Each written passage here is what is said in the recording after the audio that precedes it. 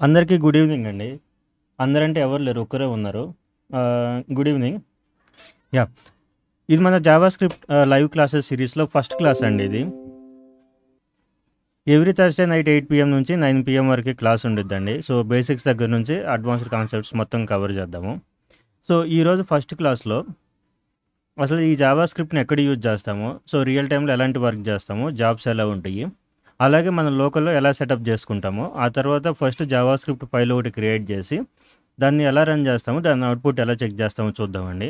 ఆ తర్వాత కోడింగ్‌లోకెళ్ళి అసలు వేరియబుల్స్ అంటే ఏంటి, అందులో స్ట్రింగ్స్ అనేవి ఒక వేరియబుల్ టైప్ అండి. సో, అందులో ఉండే కొన్ని యూజ్‌ఫుల్ మెథడ్స్ గురించి చూద్దామండి. చాలా వెబ్‌సైట్స్ యూజ్ చేస్తూ ఉంటాం కదా! కామర్స్ వెబ్‌సైట్స్ గానీ, ఏ వెబ్‌సైట్స్ అయినా సరే. ఈ వెబ్‌సైట్స్‌లో మొత్తం 3 పార్ట్స్ ఉంటాయండి. ఫస్ట్‌దొచ్చేసి నేనిక్కడ ఒక ప్రోడక్ట్ సెలెక్ట్ చేసుకుంటాను. ఇక్కడ సెలెక్ట్ చేసుకున్న తర్వాత మనకి ఈ వెబ్ పేజ్‌లో ఈ ఇమేజెస్, టెక్స్ట్, ఈ బటన్స్, సెర్చ్ బాక్స్ ఇవన్నీ ఉండేయి గదా! సో, ఈ వెబ్ పేజ్‌లో ఎలాంటి ఎలిమెంట్స్ ఉండయో చెప్పేది హెచ్‌టీఎంఎల్ అనమాట.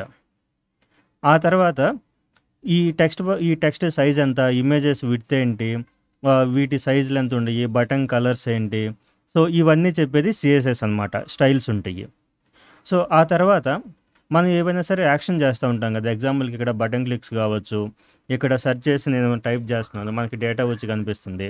సో, ఇలా యాక్టివిటీసు. సో, ఇలాంటివన్నీ చేస్తానికి మనం జావాస్క్రిప్ట్ యూజ్ చేస్తామనమాట.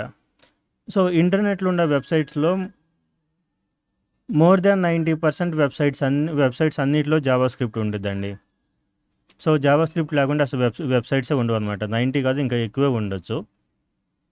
సో, చాలా ఎక్కువ అన్ని వెబ్‌సైట్‌లో ఉండయి.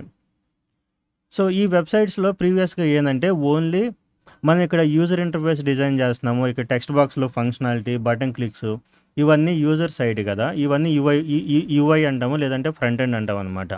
సో, ప్రీవియస్‌గా అయితే ఓన్లీ ఇలా ఇక్కడ మాత్రమే యూజ్ చేసేవాళ్ళు. అంటే వెబ్‌సైట్స్ డిజైన్ చేయడానికి ఫ్రంట్ ఎండ్‌లో.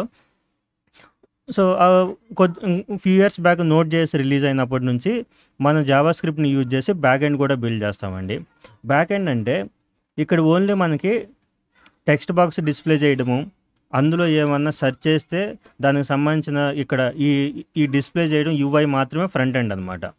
సో, యాక్చువల్‌గా నేను ఇక్కడ ఏమన్నా టైప్ చేస్తుంటే ఇక్కడ కింద చూసారా సజెషన్స్ అని రిక్వెస్ట్‌లు వెళ్తా ఉండయి. మనం టైప్ చేసే వర్డ్ దానికి పంపిస్తున్నారు. సో, ఆ తర్వాత సజెషన్స్ అని చెప్పేసి టెక్స్ట్ రిటర్న్ వస్తుందనమాట. ఇక్కడ టోటల్ 0-9 ఐటెమ్స్ ఉండయి. అవి ఇక్కడ చూపిస్తున్నారు. ఇక్కడ చూడండి ఐఫోన్ 14 స్టార్టింగ్‌లో 14, 13 ప్రో మ్యాక్స్ ఇక్కడొచ్చిన రిజల్ట్స్‌నే వాళ్ళు ఇక్కడ చూపిస్తున్నారనమాట. సో, ఇక్కడ మనకి ఏదైతే ఇక్కడ నెట్వర్క్ ట్యాబ్‌లో కనిపిస్తుందో అది ఏపీఐ కాల్. అంటే ఫ్రంట్ ఎండ్ వాళ్ళకి ఇక్కడ బ్రౌజర్‌కి తెలీదనమాట. ఐఫోన్ అంటే దానికి రిలేటెడ్ ప్రొడక్ట్స్ ఏముండయా అని. అవి ఎప్పుడు మనకి డేటాబేస్‌లోనే ఉంటాయి. సో, డేటాబేస్ అనేది మన సర్వర్‌లో ఉండేది కాబట్టి బ్యాక్ ఎండ్‌కి ఒక రిక్వెస్ట్ పంపిస్తారు. ఇదిగోండి ఒక యూఆర్ఎల్ ఉంది. ఆ యూఆర్ఎల్‌కి మనం ఏదైతే సెర్చ్ చేసామో దాన్ని పంపించారనమాట ఆ వర్డ్‌ని. సో, బ్యాక్ ఎండ్‌లో దాన్ని రిసీవ్ చేసుకొని డేటాబేస్‌తో కనెక్ట్ అయ్యి దానికి రిలేటెడ్ ప్రొడక్ట్స్‌ని మళ్ళీ తిరిగి బ్రౌజర్‌కి రెస్పాన్స్ పంపించాము. ఇదిగోండి రెస్పాన్స్ ఇది. అది ప్రివ్యూ మనకి ప్రాపర్‌గా చూపిస్తుందనమాట. సో, ఇలా డేటాబేస్‌తో కనెక్ట్ అవ్వటము, ఇలాంటి వర్క్స్ అన్నీ చేసేదాన్నే బ్యాక్ ఎండ్ అంటాము. మనకి యూజర్ ఇంటర్ఫేస్‌లో కనిపించేది ఫ్రంట్ ఎండ్ అనమాట. మనకి నోడ్.జేఎస్ వచ్చిన తర్వాత నుంచి జావాస్క్రిప్ట్‌ని మనం బ్యాక్ ఎండ్‌లో కూడా యూజ్ చేస్తున్నామండి. సో, మీరిప్పుడు బ్యాక్ ఎండ్ గాని నేర్చుకున్నారంటే మీరు ఫ్రంట్ ఎండ్ డెవలపర్ అవ్వచ్చు. మీరు జావాస్క్రిప్ట్ గాని నేర్చుకున్నారంటే మీరు ఫ్రంట్ ఎండ్ డెవలపర్ అవ్వచ్చు. బ్యాక్ ఎండ్ డెవలపర్ కూడా అవ్వచ్చనమాట. సో, మనకి జనరల్‌గా జావా గాని, పైథాన్ గాని ఇవేందంటే వాటితో మనం ఓన్లీ బ్యాక్ ఎండ్ మాత్రమే చేయగలము. కానీ జావాస్క్రిప్ట్ ఒక్కటే ఒక టెక్నాలజీ. దాంతో మనం 2 చేయొచ్చనమాట. సో, మీరు కెరీర్ స్టార్ట్ చేయాలనుకుంటే మీరు ఫ్రంట్ ఎండ్ గాని, బ్యాక్ ఎండ్ జావాస్క్రిప్ట్ నేర్చుకొని రియాక్ట్ జేఎస్ గాని అది ఫ్రంట్ ఎండ్ సైడ్ ఉండిద్ది. లేదంటే బ్యాక్ ఎండ్ ఎక్స్‌ప్రెస్ జేఎస్ ఏదో ఒకటి నేర్చుకొని జాబ్‌లోకెళ్లారనుకోండి. నెక్స్ట్ మీరు రిమైనింగ్ ఇంకోటి నేర్చేసుకొని ఫుల్ స్టాక్ డెవలపర్ అవ్వడం చాలా ఈజీ అనమాట. సో, అలాగే దీనికి సాలరీస్ కూడా చాలా బాగున్నాయండి. డిమాండ్ కూడా చాలా బాగుంది. సో, అలాగే ఈ ఫ్రంట్ ఎండ్ అన్నాం గదా! ఫ్రంట్ ఎండ్‌లో మనం ఇక్కడ రన్ అవుతాయి అన్నాం గదా! కోడు. జావాస్క్రిప్ట్ కూడా అది ఎక్కడ రన్ అయిద్దంటే బ్రౌజర్‌లోనే రన్ అయిద్దనమాట. సో, జనరల్‌గా మనం ఈ వెబ్‌సైట్‌కి వచ్చిన వెంటనే మన సర్వర్ ఏం చేసిద్దంటే ఇక్కడ ఎలిమెంట్స్ మనం క్లిక్ చేశారంటే ఇక్కడ మనకి HTML code, JavaScript code, CSS code కనిపిస్తాయన్నమాట. So, వీటిని మనకి బ్రౌజర్‌కి పంపించిద్ది. సో, బ్రౌజర్ ఏం చేసిద్దంటే ఈ హెచ్టీఎంఎల్ ఎలిమెంట్స్‌ని వాటికి సీఎస్ఎస్ స్టైల్స్ అప్లై చేసి డిస్‌ప్లే చేసిద్దనమాట. మనం ఇలా ఏమన్నా టైప్ చేసేటప్పుడు జరిగే యాక్టివిటీస్ అంతా ఆ జావాస్క్రిప్ట్ కోడ్ అంతా బ్రౌజర్‌లో ఎగ్జిక్యూట్ అయ్యిద్ది.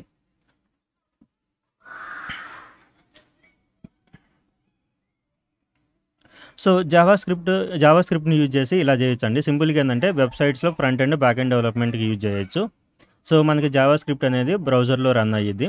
ఏవైనా సరే యాక్షన్స్ చేయడానికి అంటే బటన్ క్లిక్స్ హ్యాండిల్ చేయడానికి గానీ, ఫార్మ్ వాలిడేషన్ చేయడానికి గానీ, ఎగ్జాంపుల్‌కి చూడండి నేనిక్కడ ఈ పాస్వర్డ్ తీసేసి లాగిన్ బటన్ మీద క్లిక్ చేస్తే ఇక్కడ వాలిడేషన్ చేశాం. మినిమమ్ 8 క్యారెక్టర్స్ ఎంటర్ చేయాలని. సో, ఇలాంటి వాలిడేషన్స్ ఏవైనా సరే డైనమిక్ ఏదైనా యాక్షన్ జరుగుతుంది అని అనిపిస్తే అవన్నీ జావాస్క్రిప్ట్‌తో చేయొచ్చనమాట. సో, అలాగే బ్యాక్ ఎండ్‌లో కూడా యూజ్ చేస్తాము. సో, దీనికైతే జాబ్ మార్కెట్ అయితే డిమాండ్ చాలా బాగుందండి. అందులో ఎస్పెషల్లీ రియాక్ట్ జేఎస్‌కి చాలా డిమాండ్ ఉంది. సో, ఇప్పుడు మనం లోకల్‌గా ఎలా సెటప్ జేస్తాము? లోకల్ సెటప్ జేయాల్సిన అవసరం ఏందంటే, మనం మన కంప్యూటర్‌లో డెవలప్‌మెంట్ మన కోడ్ రాసి మనం డెవలప్ జేయాలి గదా! దాన్ని ఎగ్జిక్యూట్ చేసి అవుట్‌పుట్ చెక్ చేసుకుంటూ ఉండాలి. సో, దానికోసం మనం ఏమి యూజ్ చేస్తామంటే, నోడ్ జేఎస్ సాఫ్ట్‌వేర్ యూజ్ చేస్తామండి. అదొకటి ఇన్‌స్టాల్ చేసుకున్నామంటే, దాన్ని యూజ్ చేసి మన జావాస్క్రిప్ట్ కోడ్‌ని execute చేయొచ్చనమాట. So, node JS install చేసుకుంటానికి మీరు గూగుల్ క్రోమ్‌లోకెళ్ళి నోడ్ జేఎస్ అని చెప్పి టైప్ చేయండి. node.js.org అనే వెబ్‌సైట్ వచ్చిద్ది. నేను ఈ లింక్ డిస్క్రిప్షన్‌లో కూడా ఇస్తాను. ఆ తర్వాత రికమెండెడ్ ఫర్ మోస్ట్ యూజర్స్ ఉంది కదా! Download for Windows. సో, దీని మీద క్లిక్ చేశారంటే మీకు డౌన్‌లోడ్ స్టార్ట్ అయిద్దండి. నేను ఆల్రెడీ చేశానిది. సో, డౌన్‌లోడ్ అయిన దాని మీద డబుల్ క్లిక్ ఇస్తాను.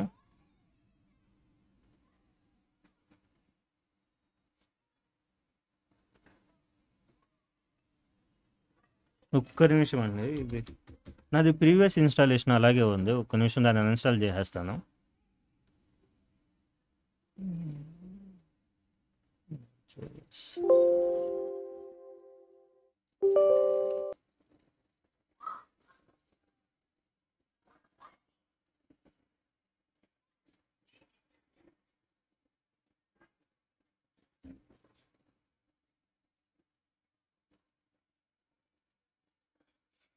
మన లైవ్ వీడియోని ఇంకెవరైనా లైక్ చేయకపోతే లైక్ చేయండి. మీరు లైక్ చేశారంటే అది ఎక్కువ మందికి రీచ్ అయిద్ది.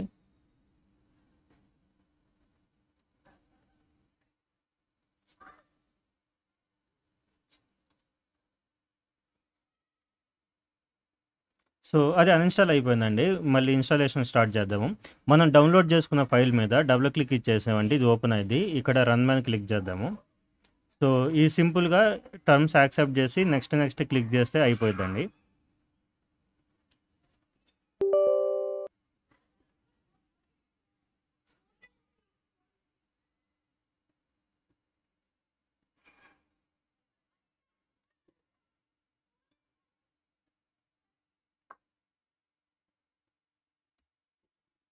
సో, కంప్లీట్ అయిపోయిందండి. కంప్లీట్ అయిపోయిన తర్వాత ఫినిష్ మీద క్లిక్ చేద్దాము. సో, మనం ఇంక దాన్ని ఏం చేయాల్సిన పని ఉండదండి. దాంతో మన కోడ్‌ని రన్ చేస్తాం అంతే. సో, నెక్స్ట్ వచ్చేసి ఇప్పుడు అది ఇన్‌స్టాల్ అయింది గదా! అది ఇన్‌స్టాలేషన్ ప్రాపర్‌గా అయ్యిందో లేదో ఎలా చెక్ చేస్తామో చూద్దాము. సో, ఇక్కడ సెర్చ్ బాక్స్‌లోకెళ్ళి కమాండ్ ప్రాంప్ట్ ఓపెన్ చేయండి. సీఎండీ అని చెప్పి టైప్ చేశారంటే వచ్చిద్ది కమాండ్ ప్రాంప్ట్. ఇక్కడ నోడ్ స్పేస్ -v అన్నారంటే అది ఇన్‌స్టాల్ అయ్యుంటే మన దాంట్లో సక్సెస్‌ఫుల్‌గా ఇక్కడ వెర్షన్ చూపిచ్చిద్దండి. లేదంటే ఏదో ప్రాబ్లమ్ వచ్చిందని చెప్పేసి. Node -v. సో, మనది వెర్షన్ ఇక్కడ చూపించేసింది కాబట్టి 18.16 అని. సో, మనం ఇది క్లోజ్ చేసేయొచ్చు. ఇంకా దీంతో మనకేం పని ఉండదు. సో, నెక్స్ట్ మనం కోడ్ రాయడానికి విజువల్ స్టూడియో కోడ్ యూజ్ చేద్దామండి. ఇది మైక్రోసాఫ్ట్ వాళ్ళది ఫ్రీదది. సో, చాలా బాగుండిద్ది. సో, ఇక్కడ మీరు విజువల్ స్టూడియో కోడ్ అని చెప్పేసి గూగుల్‌లో టైప్ చేశారంటే మనకి లింక్ వచ్చిద్ది. సో, ఇది కూడా అక్కడ మనకి డిస్క్రిప్షన్‌లో ఇస్తాను. నెక్స్ట్ డౌన్‌లోడ్ మీద క్లిక్ చేశారంటే డౌన్‌లోడ్ అయిపోద్దండి. సో, నేను ఆల్రెడీ చేశాను అది ఇన్‌స్టాలేషను. సో, నెక్స్ట్ క్లిక్ చేశారంటే అయిపోద్దండి అది సింపుల్‌గా. సో, తర్వాత అది వచ్చేసిన తర్వాత మనకి నోట్ జేఎస్ ఇన్‌స్టాల్ చేసుకున్నాము. విజువల్ స్టూడియో కోడ్ అంటే కోడ్ రాయడానికి కూడా మనకొచ్చేసింది. సో, ఇక్కడ సెర్చ్‌లోకెళ్ళేసి విజువల్ స్టూడియో కోడ్ అని చెప్పేసి ఎంటర్ చేయండి. నెక్స్ట్ మీరు ఇక్కడ రైట్ క్లిక్ ఇచ్చేసి పిన్ ఇదిగోండి. So pin to task bar అనే ఆప్షన్ వచ్చింది. దాని మీద క్లిక్ చేశారంటే మనకి ఇక్కడ ట్రేలోనే ఉండిద్ది అనమాట. సో ఇది దాని ఇంటర్ఫేస్ అండి ఇది. సో మనకి రాగానే ఇక్కడ ఏమైనా కొత్త ఫైల్ కావాలంటే క్రియేట్ చేయొచ్చు, మన ప్రాజెక్ట్ ఫోల్డర్ ఓపెన్ చేసుకోవచ్చు, అలాగే ప్రీవియస్ ప్రాజెక్ట్స్ కూడా ఓపెన్ చేయొచ్చు అనమాట. సో నేను మన ప్రాజెక్ట్ కోసం ఆల్రెడీ ఒక ఫోల్డర్ క్రియేట్ చేశానండి, లైవ్ అనే దాని లోపల జేఎస్. సో ఇక్కడ ఓపెన్ ఫోల్డర్ మీద క్లిక్ చేసి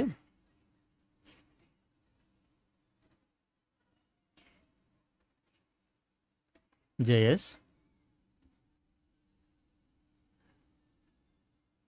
ఇదిగోండి మన ప్రాజెక్ట్ ఫోల్డర్ ఓపెన్ అయిపోయింది. సో ఇది వెల్కమ్ ట్యాబ్ని మనం క్లోజ్ చేసేయచ్చు. సో ఇక్కడ లెఫ్ట్ సైడ్ ఇది బ్లాక్గా కనిపిస్తుంది కదా, ఇక్కడ మనం ఫైల్స్ కానీ ఫోల్డర్స్ కానీ క్రియేట్ చేస్తామండి. సో మీరు కొత్త ఫైల్ ఏదైనా క్రియేట్ చేయాలని అనుకుంటే ఇక్కడ స్టార్టింగ్లో ప్లస్ ఐకాన్ ఉంది కదా, దాని మీద క్లిక్ చేయండి, సమ్ test.txt. అలాగే ఏమైనా కొత్త ఫోల్డర్స్ క్రియేట్ చేయాలనుకుంటే సెకండ్ దాని మీద క్లిక్ చేసామంటే ఫోల్డర్ 1. సో మనకు కావాల్సిన ఫైల్ పైన క్లిక్ చేసామంటే ఆ ఫైల్ ఇక్కడ మనకి ఎడిటర్లో ఓపెన్ అవుతూ ఉంటుంది అన్నమాట. మనం ఏమన్నా రాసి అక్కడ సేవ్ చేసేస్తాము. సో మనం ఇక్కడ చేసే చేంజెస్ అన్నీ మనకి ఇక్కడ ఫోల్డర్లో వచ్చేస్తాయండి ఆటోమేటిక్గా, ఆ ఫైల్స్ క్రియేట్ అయిపోతాయి అక్కడ. సో ఇవి టెస్ట్ కదా, వీటిని డిలీట్ చేసేద్దాము.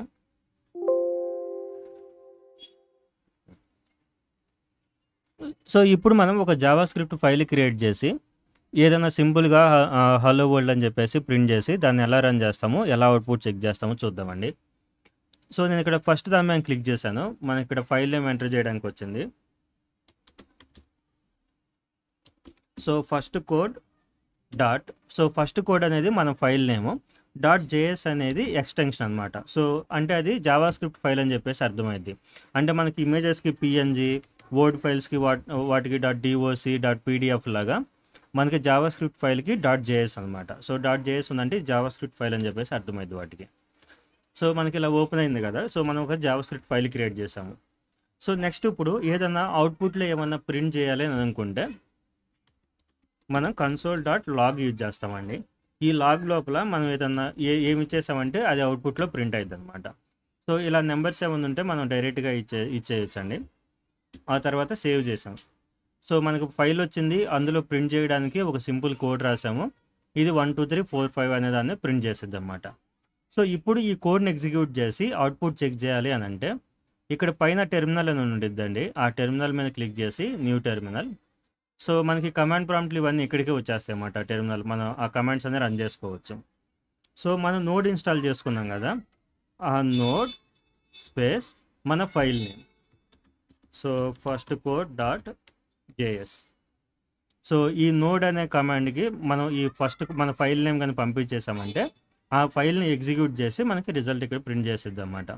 సో మనం ఇక్కడ ఓన్లీ ప్రింట్ చేయడానికి మాత్రమే ఇచ్చాం కాబట్టి అది ఆ 1 2 3 4 5 అనే దాన్ని ప్రింట్ చేసింది. సో ఇది ఫస్ట్ స్టెప్ అండి మనం జావాస్క్రిప్ట్ కోడింగ్ స్టార్ట్ చేసేటప్పుడు. అంటే దానికి కావాల్సిన లోకల్ సెటప్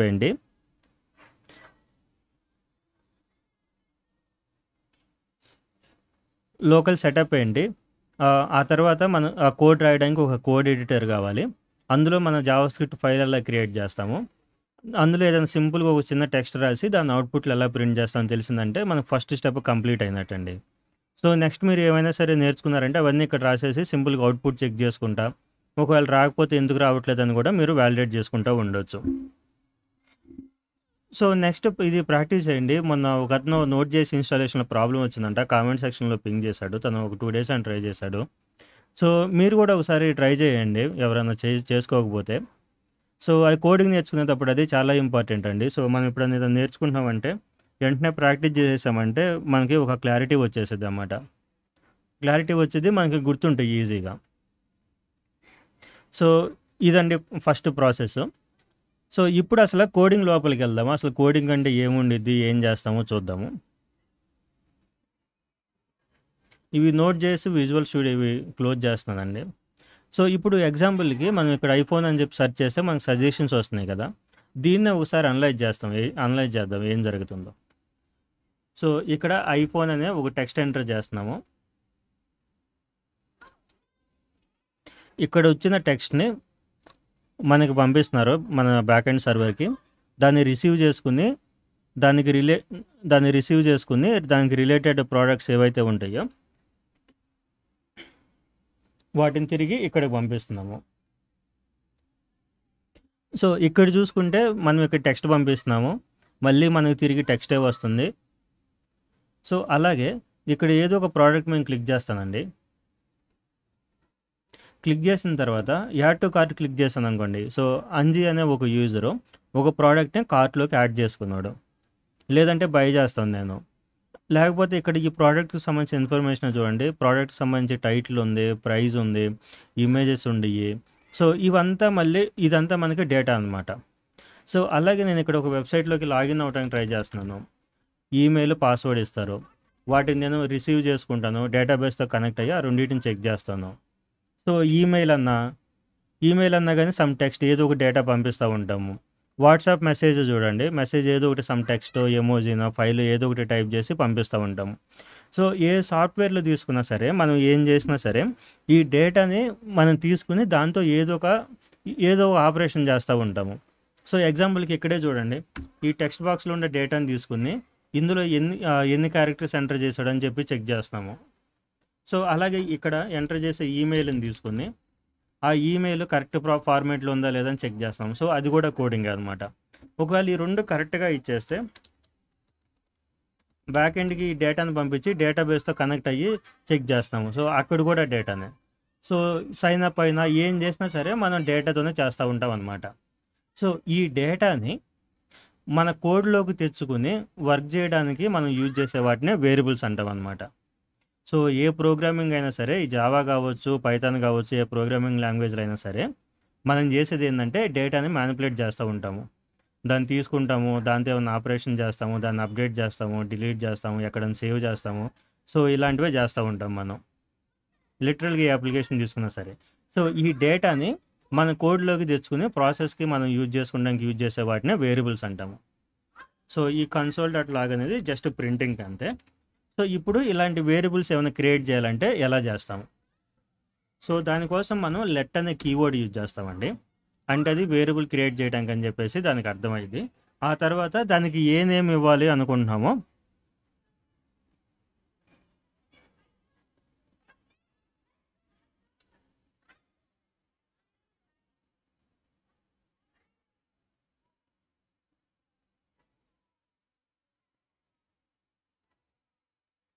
ఓకేనండి, నేను కామెంట్ చూస్తూ ఉంటానండి.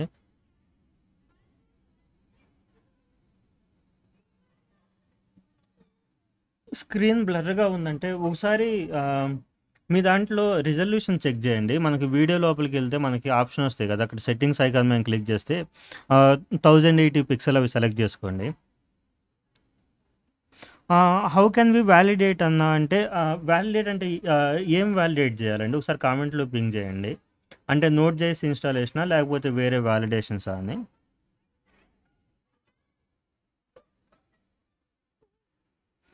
ఆకేష్ గారు, నేను నోట్ చేసి అని విజువల్ స్టూడియో కోడ్ ఇన్స్టాల్ చేసుకున్నాను, కానీ విజువల్ స్టూడియో కోడ్లో అవుట్పుట్ రన్ అవుతుంది, కానీ అవుట్పుట్ చూపించడం లేదు. సో మీరు అవుట్పుట్లు ఏమైనా చెక్ చేయాలంటే ఫస్ట్ది కన్సోల్ డాట్ లాగ్ చేయాలండి. ఆ లాగ్ చేసిన తర్వాతే అది మనకి అవుట్పుట్లో ప్రింట్ అవుతాయి అన్నమాట.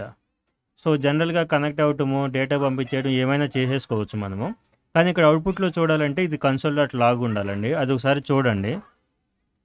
లేదా ఒకవేళ ఏమైనా ఎర్రర్స్ వస్తుంటే ఎర్రర్స్ ఏమైనా వస్తున్నాయేమో అది కూడా చెక్ చేయండి.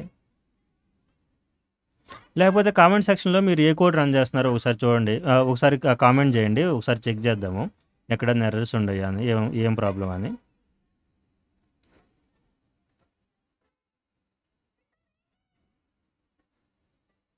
ఓకేనండి. సో మన లైవ్ వీడియోని ఇంకెవరైనా లైక్ చేయకపోతే లైక్ చేయండి. సో మీరు లైక్ చేశారంటే ఎక్కువ మందికి వెళ్తాయి. ఓకేనండి, కంటిన్యూ చేద్దాము. సో మనం ఇక్కడ వేరియబుల్ క్రియేట్ చేస్తున్నాం కదా, ఒక వేరియబుల్ని క్రియేట్ చేయాలి అని అంటే ఫస్ట్ లెట్ అని ఇస్తాము, అది కీవర్డ్ అనమాట, అది ఈ సిస్టమ్ డిఫైన్ కీవర్డ్. సో అది వేరియబుల్ని క్రియేట్ చేసిద్ది లెట్, తర్వాత స్పేస్ ఇచ్చేసి ఆ వేరియబుల్కి ఒక నేమ్ ఇస్తాం అనమాట. సో ఎగ్జాంపుల్కి ఇక్కడ ఈమెయిల్, పాస్వర్డ్ తీసుకోండి. సో ఆ ఈమెయిల్ వాల్యూని మనం స్టోర్ చేసుకోవాలి అని అనుకుంటే ఈమెయిల్ ఈక్వల్ టు, సో ఇప్పుడు ఈమెయిల్ అనేది వేరియబుల్ నేమ్ అనమాట. సో ఈ నేమ్ని యూజ్ చేసుకుని మనం దీని మీద నెక్స్ట్ ఏమైనా చేసుకోవచ్చు. సో ఈమెయిల్, ఇందులో ఏ వాల్యూ ఉండాలి, contact@softwareschool.co. సో ఇప్పుడు ఇక్కడ మనకి లెట్ అనేది కీవర్డ్ అనమాట. ఇది వేరియబుల్ని క్రియేట్ చేసేది మనకి. ఏ వేరియబుల్ని, ఈమెయిల్ అనే వేరియబుల్ని. సో అందులో మనకి ఈ వాల్యూ ఉండిద్ది అనమాట. సో ఇప్పుడు మనం ఎక్కడైనా సరే ఈ ఈమెయిల్ అనే వేరియబుల్ని యూజ్ చేసామంటే ఆ ప్లేస్లోకి మనకి ఇందులో ఉన్న వాల్యూ వచ్చేసిద్ది. సో దీని ఇక్కడ డబుల్ కోట్స్లో పెట్టడానికి రీజన్ ఏంటంటే, ఆ వేరియబుల్కి మనం ఎప్పుడైనా సరే ఆల్ఫాబెట్స్ కానీ, స్పెషల్ క్యారెక్టర్స్ కానీ, నెంబర్స్ కానీ ఇవన్నీ కంబైన్గా చేసి ఇవ్వాలి అని అనుకుంటే వాటిని మనం డబుల్ కోట్స్ కానీ సింగిల్ కోట్స్లో కానీ పెడతాం అనమాట. దాన్నే మనం ఏమంటామంటే స్ట్రింగ్ డేటా టైప్ అంటాము. స్ట్రింగ్ డేటా టైప్ అంటే ఈ వేరియబుల్ లోపల ఎలాంటి డేటా స్టోర్ అయ్యిందో అది చెప్పిద్ది అనమాట. సో మనం ఇందులో ఆల్ఫాబెట్స్ ఉండి స్పెషల్ క్యారెక్టర్స్ కూడా ఉండేవి కాబట్టి మనం సింపుల్గా డబుల్ కోట్స్ లోపల ఇస్తాము. సో నెక్స్ట్ టైం మీరు వేరియబుల్ క్రియేట్ చేసేటప్పుడు ఆ వేరియబుల్లో ఎలాంటి వాల్యూ పెడుతున్నారో చూసుకోవాలి. చూసుకుని దానికి డబుల్ కోట్స్ వాడాలా, డైరెక్ట్గా ఇవ్వాలా అని చెప్పేసి చూసేసుకుంటాం. సో అలాగే ఇప్పుడు పాస్వర్డ్ కూడా ఇంకో వేరియబుల్ క్రియేట్ చేద్దాం. సో లెట్, దీనికోసం నేను పీవర్డ్ అని చెప్పేసి తీసుకుంటాను. పీవర్డ్ ఈక్వల్ టు, సో పాస్వర్డ్లో నేను నెంబర్స్ ఇవ్వచ్చు,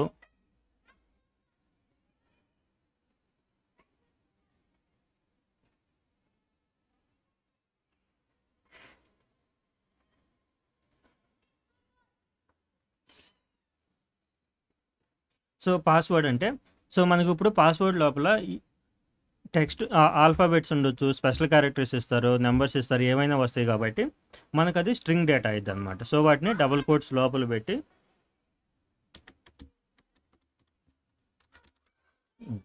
సో ఇలా వాల్యూ ఇచ్చేసాం. సో ఇప్పుడు మనకి ఇక్కడ ఏమైంది, రెండు వేరియబుల్స్ని క్రియేట్ చేసాము. ఈమెయిల్ అనే వేరియబుల్ని, పాస్వర్డ్ అనే వేరియబుల్ని, అందులో మనం డేటాని స్టోర్ చేసామన్నమాట.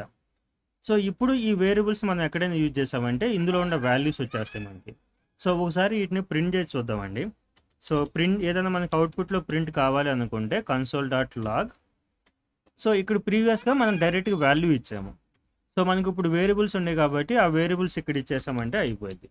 సో ఇక్కడ ఈమెయిల్ అని చెప్పి ఇచ్చేసాం కదా, మనకు ఇప్పుడు అవుట్పుట్లో ఈమెయిల్లో ఉన్న వాల్యూ ప్రింట్ అయ్యింది. సో మళ్ళీ కోడ్ రన్ చేయాలంటే ఫస్ట్ ఫైల్ సేవ్ చేయాలి. సేవ్ చేసిన తర్వాత ఫస్ట్ code.js ఆ ఫైల్ని, ఇదిగోండి ఈ కన్సోల్ ఇది ప్రింట్ అయ్యింది. తర్వాత వేరియబుల్ క్రియేట్ చేసింది, పాస్వర్డ్ క్రియేట్ చేసింది, ఆ తర్వాత console.log అని చెప్పేసి ఈమెయిల్కి ప్రింట్ చేసింది. సో ఈమెయిల్ అని ఎందుకు ఈమెయిల్ అని వచ్చేసింది, ఈమెయిల్ ఏ వాల్యూ ఉందో అది ప్రింట్ అయ్యింది. సో ఇప్పుడు ఇంకో చిన్న చూద్దామండి వేరేది, console.log. నేను ఏం చేస్తానంటే డబుల్ కోట్ లోపల ఈమెయిల్ ఇస్తాను. ఇప్పుడు ఏమైందో చూద్దాం. సో అవుట్పుట్ చెక్ చేద్దాము. ఇక్కడ చూసారా, ఫస్ట్ 1 2 3 4 5 వచ్చింది. నెక్స్ట్ ఇక్కడ ఈమెయిల్ ఇచ్చాము, ఈమెయిల్లో ఉన్న వాల్యూ వచ్చింది. నెక్స్ట్ డబుల్ కోట్స్ లోపల ఈమెయిల్ ఇస్తే ఇక్కడ ఉన్న ఈమెయిల్ అనే టెక్స్టే వచ్చింది. ఎందుకంటే ఇది చెక్ చేసుకునేది అన్నమాట. సో ఇక్కడ డైరెక్ట్గా ఈమెయిల్ ఉంది, ఓకే ఇది వేరియబుల్, ఆ వేరియబుల్లో ఏ వాల్యూ ఉంది అది ప్రింట్ చేసేసింది. ఇక్కడికి రాగానే ఓకే డబుల్ కోట్స్ లోపల ఉంది, డబుల్ కోట్స్ లోపల ఉందంటే అది నార్మల్ టెక్స్ట్ అనమాట. ఆ నేమ్తో వేరియబుల్ ఉండగానే మనకి ఏం సంబంధం ఉండదు. సో ఇప్పుడు డైరెక్ట్గా దీన్నే ప్రింట్ చేసిద్ది. సో అలాగే ఎగ్జాంపుల్కి console.log జస్ట్ హాయ్ అని చెప్పి ప్రింట్ చేసామంటే ఇది స్ట్రింగ్, ఇది మన డబుల్ కోట్స్ లోపల ఉన్న నార్మల్ టెక్స్ట్ కాబట్టి హాయ్ అని చెప్పేసి ప్రింట్ అయిపోద్ది అన్నమాట. ఇదిగోండి హాయ్ వచ్చేసింది. సో మనకి ఇది ఇక్కడ ఫిల్ అయిపోతుంది కదా, దీన్ని మనం రిమూవ్ చేయాలి అనుకుంటే క్లియర్ అని చెప్పేసి టైప్ చేసి ఎంటర్ ప్రెస్ చేయండి, మనకి ఇది టెర్మినల్ క్లియర్ అయిపోయింది. సో ఇప్పుడు ఇంకోటి చూద్దాము, console.log హాయ్ అన్నాము. సో ఒకసారి అవుట్పుట్ చెక్ చేద్దాము.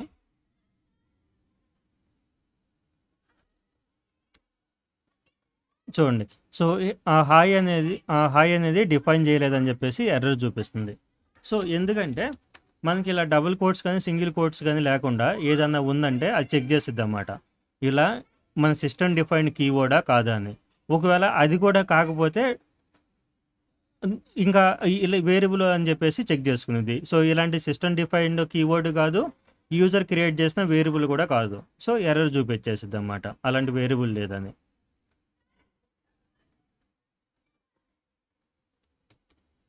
సో జనరల్గా అయితే వేరియబుల్స్ని మనం ఇలా డిక్లేర్ చేస్తామండి. సో అలాగే ఇప్పుడు దాకా మనం ఏం చేసాము, ఇలా ఆల్ఫాబెట్స్ స్పెషల్ క్యారెక్టర్స్ ఉండే వాటిని మాత్రమే చేసాం. సో ఇప్పుడు ఏం చేద్దామంటే నెంబర్స్ ఎలా స్టోర్ చేసుకుంటామో చూద్దాము. సో లెట్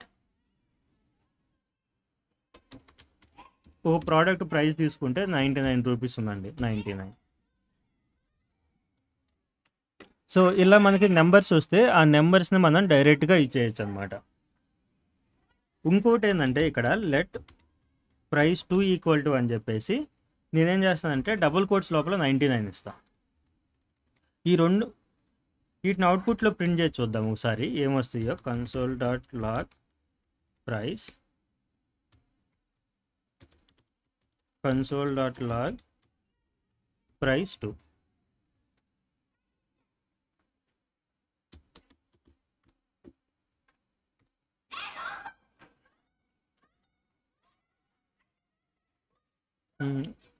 హాయ్ వల్ల ప్రాబ్లం వస్తుందండి, అది క్లియర్ చేసేద్దాము. ఇక్కడ చూసారా, ఇందులో ఉంది 99, ఇందులో ఉంది 99, మనకు సేమ్ అలాగే ప్రింట్ అయిపోయింది. సో నెక్స్ట్ మీరు ఎప్పుడైనా సరే ఒక వేరియబుల్లో నెంబర్ స్టోర్ చేయాలి అని అనుకున్నప్పుడు ఫస్ట్ చెక్ చేసుకోవాల్సింది ఏంటంటే ఆ వేరియబుల్ మీద మనం ఫ్యూచర్లో ఏమైనా మ్యాథమెటికల్ ఆపరేషన్స్, ఏమైనా ఎడిషన్ కానీ సబ్ట్రాక్షన్ కానీ ఇలాంటివి ఏమైనా చేస్తామని చెప్పి చూసుకోవాలి. సో అలాగే ఏమన్నా దాని మీద ఏమన్నా మనం ఆపరేషన్ చేయొచ్చు అని అనుకోండి, అంటే చేయాల్సిన అవసరం వచ్చేది అని అనుకుంటే డైరెక్ట్గా ఇచ్చేయండి.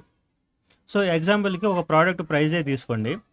ప్రోడక్ట్ ప్రైస్ తీసుకుంటే ఇక్కడ 69,000 ఉంది, 69,900 ఉంది, 11% డిస్కౌంట్. సో ఇక్కడ మనం కొంచెం ఇవి చేస్తూ ఉంటాం కదా అర్థమెటిక్వి. సో అందుకని చెప్పేసి ఇక్కడ మనం డైరెక్ట్గా వాల్యూ తీసుకోవాలన్నమాట. సో 69,000 అనేలాగా. కామాస్ అవి అలో చేయదండి, మళ్ళీ మనకి డిస్ప్లే చేసేటప్పుడు మనం కావాలంటే కామాస్ పెట్టి వచ్చేలా చూసుకోవచ్చు. సో ఒకవేళ ప్రైస్ మీద జస్ట్ మనం వాల్యూ స్టోర్ చేసుకుంటానికి తీసుకెళ్ళి నెక్స్ట్ డేటాబేస్లో పడేస్తామని అనుకుంటే మీరు డైరెక్ట్గా కోడ్స్ లోపలైనా సరే ఇచ్చేసుకోవచ్చు అనమాట. సో అది మీ ఇష్టం అది.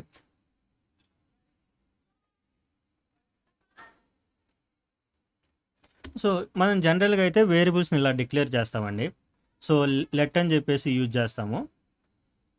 అది కీవర్డ్ అనమాట, అది వేరియబుల్ని క్రియేట్ చేస్తుంది. తర్వాత ఆ వేరియబుల్కి ఏ నేమ్ ఇవ్వాలనుకుంటున్నారో ఆ నేమ్ ఇచ్చిన తర్వాత ఈక్వల్ టు ఇస్తాము, దాని తర్వాత వాల్యూ ఇస్తాం అనమాట. సో ఇప్పుడు ప్రైస్ అనే వేరియబుల్లో ఈ వాల్యూ ఉంది. సో నెక్స్ట్ మనం ఎక్కడ యూజ్ చేసుకోవాలనుకున్నా సరే ఈ వేరియబుల్ని యూజ్ చేసుకుంటే అందులో ఉన్న వాల్యూ వచ్చేస్తాయి సింపుల్గా. సో నేను ఇప్పుడు ఇంకో ఫైల్ ఒకటి క్రియేట్ చేస్తానండి.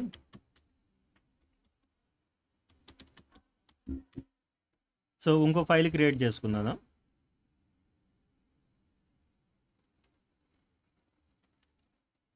ఇందులో ఒక వేరియబుల్ తీసుకుందామండి, product equal to, so product title తీసుకుందాము, ప్రోడక్ట్ టైటిల్. సో ఇందులో ఐఫోన్ అనే వాల్యూని పెట్టాము. సో నెక్స్ట్ దీన్ని ఇక్కడ కన్సోల్లో ప్రింట్ చేద్దామండి. మీరు ఏ ప్రోగ్రామింగ్ లాంగ్వేజ్ తీసుకున్నా, ఏం తీసుకున్నా సరే, అది ఏఐ కానీ మిషన్ లెర్నింగ్ కానీ జావా కానీ పైథాన్ కానీ ప్రతి దాంట్లో వేరియబుల్సే ఉంటాయి మనకి. సో ఇవి లేకపోతే అసలు లిటరల్గా ప్రోగ్రామింగ్ లాంగ్వేజే ఉండదు అన్నమాట, మనం ఏం చేయలేము ఇంకా.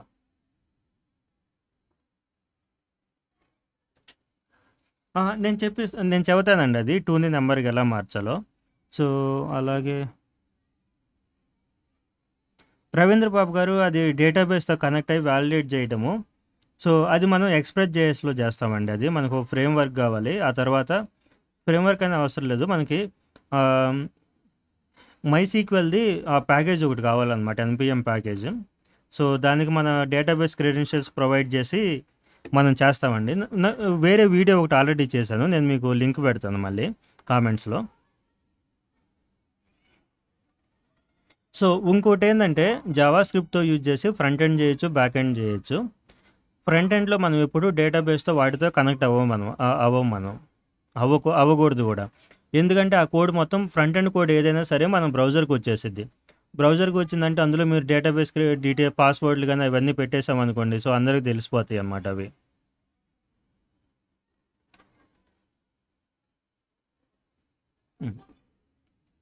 సో ఇక్కడ ప్రోడక్ట్ టైటిల్ తీసుకుందామండి. అలాగే వేర్ అండ్ లెట్ ఎప్పుడు యూజ్ చేయాలో చెప్పండి. ఓకేనండి. సో, ఆ వారెలెట్ రెండిటిని వేరియబుల్ క్రియేట్ చేస్తానికి యూజ్ చేస్తాము. సో, ఇంకొంచెం ముందరికెళ్తే నేను నెక్స్ట్ క్లాస్‌లో అలా చెబుతానండి క్లియర్‌గా. సో, స్టెప్ బై స్టెప్ వెళ్దాము. నేను ఎక్స్‌ప్లెయిన్ చేస్తాను పక్కాగా. అది మిస్ అవ్వదండి అది ఆ topic. So, కన్సోల్.లాగ్ product title. So, దీని అవుట్‌పుట్ ఒకసారి ప్రింట్ చేద్దామండి. సో, ఫస్ట్ క్లియర్ చేసేస్తున్నాను. తర్వాత నోడ్ స్పేస్ మన ఫైల్ నేమ్ సెకండ్ code.js. ఇదిగోండి ఐఫోన్ అని చెప్పేసి ప్రింట్ అయింది. సో, మనకిక్కడ ఈ వేరియబుల్‌లో ఈ వాల్యూ ఉందన్నమాట. సో, ఎప్పుడైనా సరే ఈ వేరియబుల్ వాల్యూ నెక్స్ట్ మీరు అప్డేట్ చేయాలి అని అనుకుంటే ప్రోడక్ట్ టైటిల్ ఆ వేరియబుల్ నేమ్ ఈక్వల్ టు ఇదిగోండి ఒక వాల్యూ కాపీ చేసుకొచ్చాను సింపుల్‌గా. సో, ఇందులో స్పెషల్ క్యారెక్టర్స్ అన్నీ వస్తాయి కాబట్టి డబుల్ కోట్స్ ఇచ్చేసాం. సో, వాల్యూ అప్డేట్ చేయాలంటే మనం సింపుల్‌గా ఆ వేరియబుల్ నేము దాని తర్వాత వాల్యూ ఇచ్చేస్తాం అనమాట. మళ్ళీ సెకండ్ టైము లెట్ అని చెప్పేసి డిక్లేర్ చేయాల్సిన పని ఉండదు మనకి. సో, అలాగే దీన్ని ఇంకోసారి ప్రింట్ చేసి చూద్దాము. కన్సోల్.లాగ్ ప్రోడక్ట్ టైటిల్. ఒకసారి అవుట్పుట్ చెక్ చేసామంటే సో, ఇది లైన్ బై లైన్ మనకి ఇలా ఎగ్జిక్యూట్ అవుతా వస్తాయి అన్నమాట కోడ్. సో, ఫస్ట్ ఇక్కడ లైన్ నెంబర్ 2కి వచ్చినప్పుడు ఒక వేరియబుల్ డిక్లేర్ చేసేది, అందులో ఐఫోన్ అనే వాల్యూ పెట్టిద్ది. నెక్స్ట్ లైన్ నెంబర్ 4 దగ్గరికి రాగానే ఆ ప్రోడక్ట్ టైటిల్ అనే వేరియబుల్ని కన్సోల్లో ప్రింట్ చేయడానికి ట్రై చేస్తుంది. సో, ఈ టైంలో లైన్ నెంబర్ 4 దగ్గర ఈ వేరియబుల్లో ఏ వాల్యూ ఉంది, ఐఫోన్ అనే వాల్యూ. సో, ఆ ఐఫోన్ అనేది ప్రింట్ చేసింది అనమాట. నెక్స్ట్ కిందకు వచ్చేసి లైన్ నెంబర్ 6 ఎగ్జిక్యూట్ చేసేటప్పుడు ఓకే ఇక్కడ ఒక వేరియబుల్ ఉంది, ఆ వేరియబుల్ వాల్యూని అప్డేట్ చేస్తున్నారు. ఓకే, సో ఇందులో ఈ వాల్యూ అప్డేట్ చేసేది అన్నమాట. సో ఆ తర్వాత లైన్ నెంబర్ 8కి వచ్చినప్పుడు సేమ్ ప్రోడక్ట్ అనే వేరియబుల్ని మనం ప్రింట్ చేయడానికి ట్రై చేస్తున్నాం. సో ఇక్కడికి వచ్చినప్పుడు ఈ టైంలో ఆ వేరియబుల్లో ఏ వాల్యూ ఉందో చెక్ చేసేది. సో ఈ లైన్ దగ్గర ఈ వేరియబుల్లో ఏ వాల్యూ ఉంది, మనకి ఈ యాపిల్ అనేది. సో అది వచ్చేసి మనకి ఇక్కడ ప్రింట్ అయిందనమాట. సో మనకి ఇక్కడ ఎప్పుడైనా సరే ఆ వేరియబుల్ వాల్యూ అప్డేట్ చేసామంటే దాని కింద ఉన్న లైన్లో మాత్రమే రిఫ్లెక్ట్ అవుతుంది అనమాట. సో ఇక్కడ ఒక వాల్యూ ఇచ్చాం కాబట్టి ఇక్కడి వరకు వచ్చింది. సో 6 దగ్గర అప్డేట్ చేసాం కాబట్టి 6 తర్వాత వచ్చే లైన్స్ అన్నింటిలో కొత్త వాల్యూ ఉండదు అనమాట. సో అది ఒకటి చూసుకోవాలి.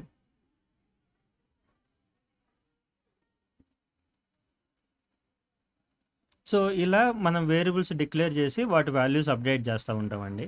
సో ఈ రెండు మనం చాలా ఫ్రీక్వెంట్గా చేస్తూ ఉంటాం. కోడింగ్ అంటే ఇదే ఉంటుంది అన్నమాట.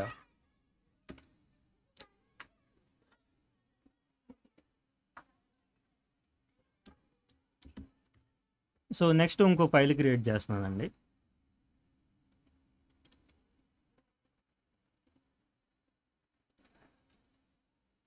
సో ఇప్పుడు ఈ సో మనకి ఈ డేటా టైప్స్లో ఇంకా ఏమేమి ఉంటాయి అంటే లెట్ ఎగ్జాంపుల్కి title equal to some iPhone.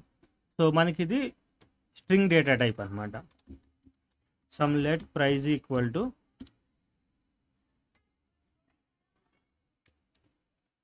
Some number. So ఇది వచ్చేసి మనకి స్ట్రింగ్ డేటా టైపు, ఇది వచ్చేసి మనకి నెంబర్ డేటా టైపు. సో మనం ఇక్కడ జస్ట్ వేరియబుల్ క్రియేట్ అని చెప్పేసి ఇస్తాం తప్ప మనం జావాలో లాగా ఇది ఎలాంటి డేటా టైపు మనం స్పెసిఫై చేయాల్సిన పని ఉండదు అనమాట. ఇందులో నెంబర్స్ స్టోర్ చేసుకుంటామా, స్ట్రింగ్స్ స్టోర్ చేసుకుంటామా, మన ఇష్టం, ఏమైనా చేసుకోవచ్చు. So let praise equal to 999. So ఇప్పుడు ఇంకో డేటా టైప్ ఉందన్నమాట. సో మనకి కొన్నిసార్లు కోడింగ్లో ట్రూ ఆర్ ఫాల్స్ అనే వాల్యూ స్టోర్ చేసుకోవాల్సి ఉండిద్దండి. అంటే అవునా కాదా. ప్రేక్షక దేవుళ్ళకి నమస్కారం అండి. మా ఎగ్జాంపుల్కి నేను ఇక్కడికి వచ్చానంటే ఈ వీడియో చూస్తానికి వచ్చా. సో అంజిరెడ్డి అనే ఒక యూజరు ఈ వీడియో చూస్తానికి వచ్చాడు. సో అతను ఈ వీడియోని ఆల్రెడీ లైక్ చేశాడా లేదా అని చెప్పి చెక్ చేస్తారు. సో అంటే అక్కడ కండిషన్ చెక్ చేశారనమాట. సో అది అవునా కాదని చెప్పేసి చెప్పాలి. సో లైక్ చేశాడు లేదంటే లైక్ చేయలేదు. సో నేను ఇక్కడ లైక్ చేయలేదు కాబట్టి కాదు. సో ఇలాంటి వాల్యూ స్టోర్ చేసుకుంటా అంటే ఫాల్స్ అనమాట. సో నేను ఇప్పుడు లైక్ చేశాను ఈ వీడియోని, ఒకసారి రిఫ్రెష్ చేస్తాం పేజ్.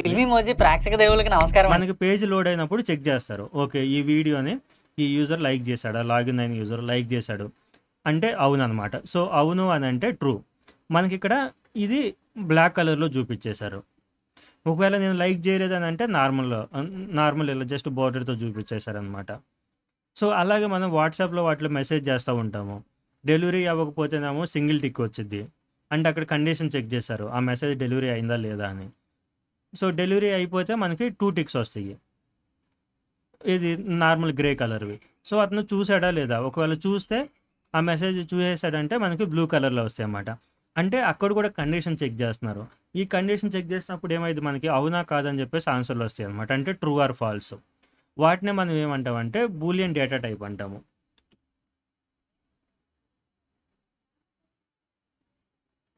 సో, ఎగ్జాంపుల్‌కి ఇక్కడ ఒక ప్రోడక్ట్ ఉంది. ప్రైస్ ఉంది. అలాగే ఆ ప్రోడక్ట్ అవైలబుల్ ఫర్ సేల్ అని చెప్పేసి చెక్ చేయాలంటే ఈజ్ అవైలబుల్ అనే వాల్యూ ట్రూ పెట్టామనుకోండి.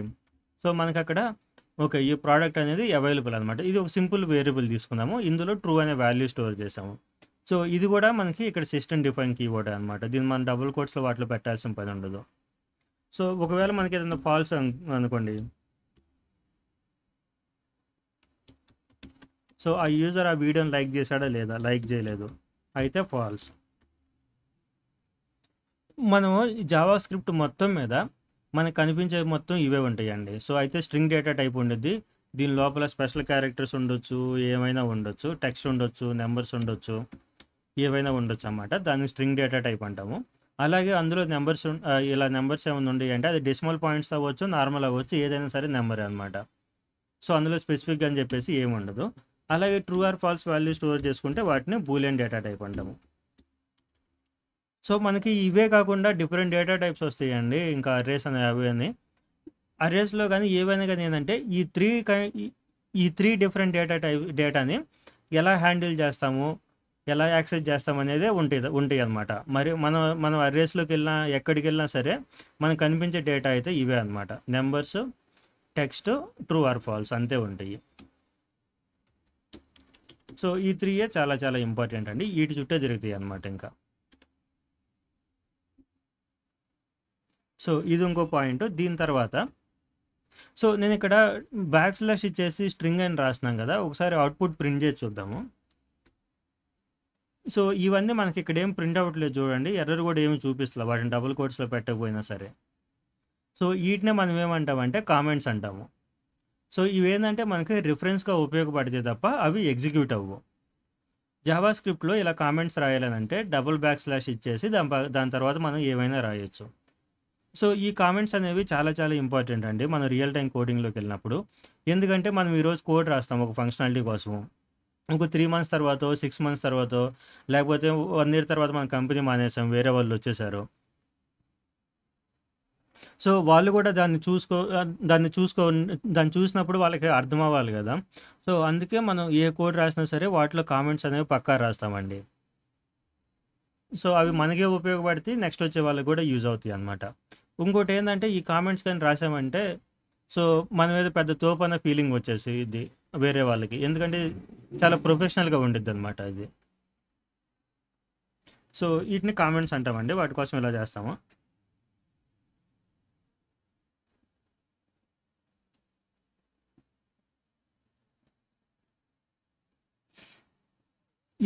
రాహుల్ గారు నేర్చుకోవచ్చండి. సో, పైథాన్ నేర్చుకోవచ్చు. మీరు జాంగో, ఫ్లాస్క్ అవి ఫ్రేమ్‌వర్క్స్ వస్తాయి. సో, దీని గురించి మనకి సండే రోజు క్యూఎన్ఏ సెషన్ ఒకటి పెట్టానండి. కెరీర్ కౌన్సెలింగ్ అని. నైట్ 7 నుంచి 8:30 వరకి. ఒకసారి టైమింగ్ మర్చిపోయాను నేను. సో, నేను మీకు అది లింక్ ఇస్తానండి. లైవ్‌లో జాయిన్ అవ్వండి.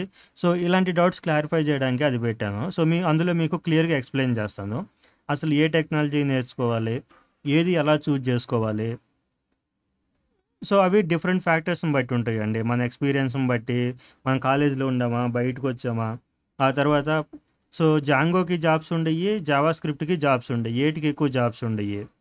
సో, ఇలా చాలా పాయింట్స్ కన్సిడర్ చేయాల్సి ఉండిద్దండి. సో, అందులో మీకు క్లియర్‌గా ఎక్స్‌ప్లెయిన్ చేస్తానండి. సో, లైవ్‌కి జాయిన్ అవ్వండి.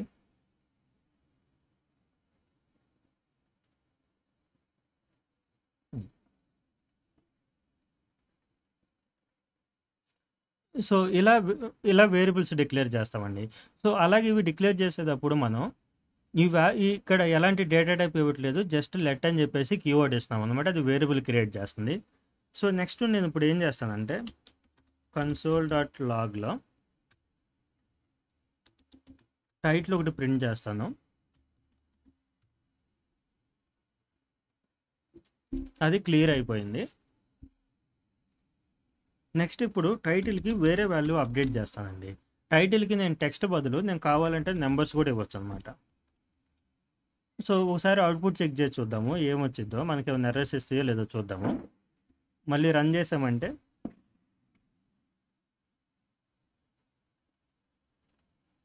ఓకే. సో ఇది second.js కదా, నోడ్ స్పేస్ 3.js. మనం వేరే ఫైల్లో ఉన్నామండి 3.js. ఫస్ట్ క్లియర్ చేద్దాం. ఇది clear node space 3.js. So మనకి ఇక్కడ టైటిల్ అనే వేరియబుల్, మనకి కోడ్ ఇలా ఎగ్జిక్యూట్ అవుతా వచ్చింది. టైటిల్ అనే వేరియబుల్ డిక్లేర్ చేసింది, ప్రైస్ డిక్లేర్ చేసింది, అవైలబుల్ ఈజ్ లైక్డ్ డిక్లేర్ చేసింది. ఇక్కడికి రాగానే ప్రింట్కి టైటిల్ వచ్చింది అనమాట. సో ఈ లైన్ దగ్గర టైటిల్లో ఏ వాల్యూ ఉంది, ఈ iPhone 13. సో దాన్ని ప్రింట్ చేసింది.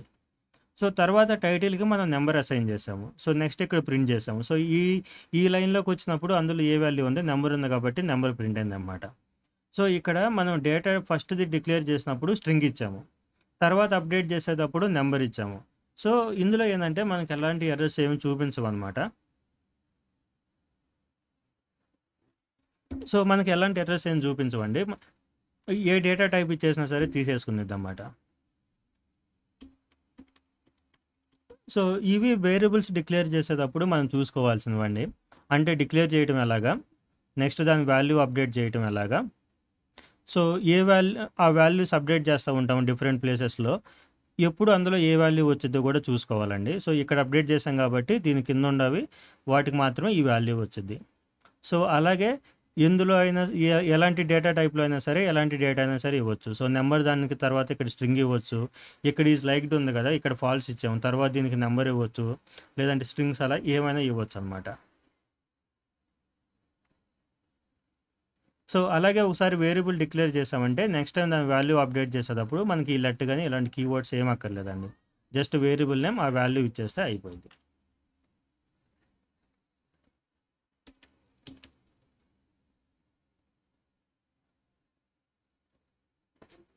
సో నేను ఇప్పుడు ఇంకో ఫైల్ తీసుకుంటానండి 4.js.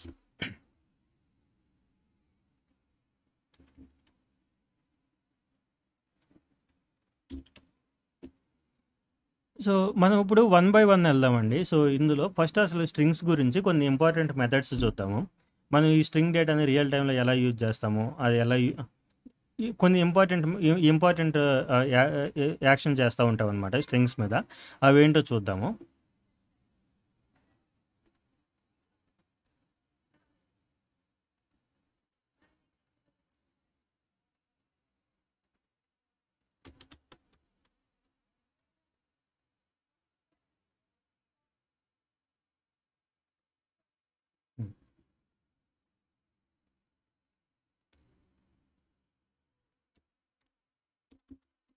So let name equal to అని చెప్పేసి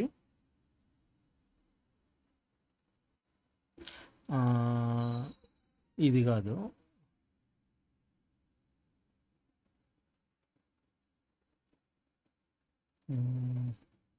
అమెజాన్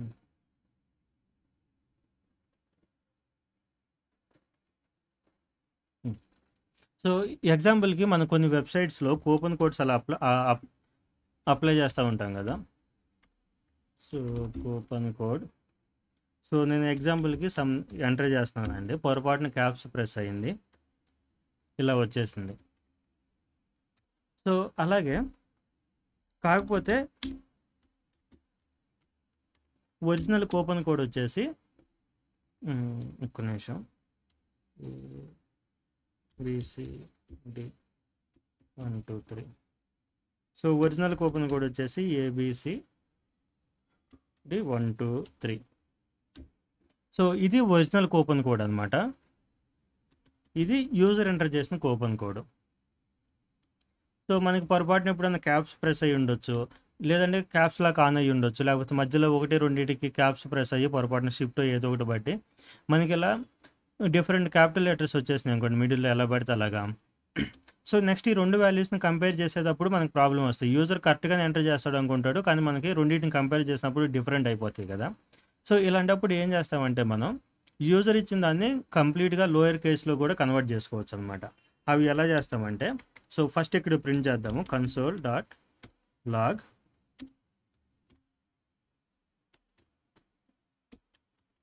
సో, ఇది ఒరిజినల్ సీసీ అనమాట.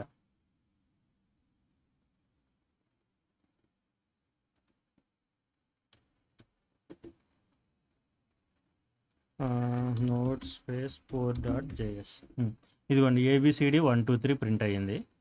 తర్వాత కన్సోల్ డాట్ లాగ్ అని చెప్పేసి యూజర్ సీసీ ఇది యూజర్ ఎంటర్ చేసిన పాస్వర్డ్. సో క్లియర్ ఆ యూజర్ ఎంటర్ చేసిన coupon code. So A B C D 1 2 3. So మనం ఇప్పుడు ఏం చేయొచ్చు అంటే ఆ యూజర్ ఎంటర్ ఏదైనా వాల్యూ పంపించాడు అనుకోండి మనకి, దాన్ని ఎలా చేయొచ్చు అంటే ఆ వేరియబుల్లో ఉన్న వాల్యూని మనం ఇలా లోయర్ కేస్లో కన్వర్ట్ చేసుకోవచ్చు అనమాట. సో ఇదేం జరుగుతుందో చూపిస్తాను. ఒకసారి అవుట్పుట్ చెక్ చేస్తే మీకు క్లారిటీ వచ్చేసింది.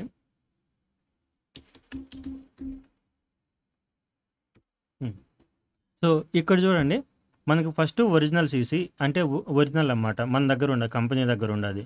సో ఈ కూపన్ కోడ్ ఎంటర్ చేస్తే మనం ఎంతో కొంత ఆఫర్ ఇస్తాము. కానీ యూజర్ వచ్చి ఏబిసిడి 1 2 3 ఇచ్చాడు, కాకపోతే కొన్నిట్లో క్యాప్స్లు వచ్చేసింది. సో 2 మ్యాచ్ అవ్వవు కాబట్టి ఎర్రర్ అని చెప్పి చూపిస్తూ ఉంటాము. వాడికి ఏం చేయాలో అర్థం కాదు యూజర్కి. సో ఇలాంటప్పుడు ఏంటంటే యూజర్ ఏదైనా ఎంటర్ చేయని దాన్ని మనం లోయర్ కేస్లో కన్వర్ట్ చేసుకోవచ్చు అనమాట. సో మన వేరియబుల్ ఏదైతే ఉందో స్ట్రింగ్ వేరియబుల్ డాట్ ప్రెస్ చేసామంటే డాట్ అని చెప్పేసి దాని మీద 2 లోయర్ కేస్ అని చెప్పేసి ఒక డిఫాల్ట్ మెథడ్ ఉండేది జావాస్క్రిప్ట్లో మనకి. ఈ మెథడ్ ఏం చేసిద్ది అంటే ఇక్కడ ఇచ్చిన మన స్ట్రింగ్ వేరియబుల్ని అందులో ఉన్న టెక్స్ట్ అన్నిటిని లోయర్ కేస్లో కన్వర్ట్ చేసిద్ది. కన్వర్ట్ చేసిన తర్వాత ఏం చేస్తున్నాము, యూజర్ సీసీ అనే వేరియబుల్కి అసైన్ చేస్తున్నాము. సో ఇక్కడ చూడండి, ఇక్కడ సింపుల్గా ఏం చేస్తున్నాము, యూజర్ సీసీ వాల్యూని అప్డేట్ చేస్తున్నాం అంటే యూజర్ సీసీ ఈక్వల్ టు అని చెప్పేసి సమ్ వాల్యూ ఇవ్వాలి. ఏ వాల్యూ ఇవ్వాలి, ఆల్రెడీ ఇచ్చిన వాల్యూని లోయర్ కేస్లో కన్వర్ట్ చేసి ఇవ్వాలి. సో సేమ్ అదే ఇచ్చామన్నమాట. ఈ వేరియబుల్కి ఈక్వల్ టు తర్వాత ఉన్న వాల్యూని ఇస్తున్నాము. ఆ వాల్యూ ఏంటి, ఆల్రెడీ యూజర్ సీసీలో ఉన్న వాల్యూని లోయర్ కేస్లో కన్వర్ట్ చేసి. సో ఇక్కడ చూడండి ఏబిసిడి 1 2 3. సో మనకి ఇప్పుడు యూజర్ మొత్తం ఇక్కడ క్యాప్స్లో ఇచ్చినా సరే ఏబిసిడి 1 2 3 అని మనకి తిరిగి ఇలా లోయర్లో కన్వర్ట్ అయ్యి వచ్చేసిద్ది. సో మనం ఇప్పుడు ఈజీగా కంపేర్ చేసేయచ్చు అనమాట. వాటికి యూజర్ దగ్గర క్యాప్స్ ప్రాబ్లం ఉన్నా సరే నువ్వు కరెక్ట్గానే ఇచ్చావనుకుంటాం. సో మీరు ఎక్కడైనా సరే టైప్ చేయండి, అక్కడ మనకి ఎలా ఉన్నా సరే ఆ కూపన్ కోడ్ మనం ఎలా క్యాప్స్తో డిఫరెంట్గా ఎంటర్ చేసినా సరే మనం కరెక్ట్ క్యారెక్టర్స్ ఉండి అంటే వాళ్ళు మ్యాచ్ చేసి ఇస్తారు. సో ఎలా చేస్తారంటే ఇలా చేస్తారనమాట. వాళ్ళు లోయర్లో ఉంటే యూజర్ ఇచ్చిన వాటన్నిటిని లోయర్ కేస్లో కన్వర్ట్ చేస్తారు. సో ఇంకోటి కొన్నిసార్లు ఏంటంటే మనం అప్పర్ కేస్లో కన్వర్ట్ చేయాల్సి వచ్చింది. సో ఇంకో ఫైల్ తీసుకున్నాను.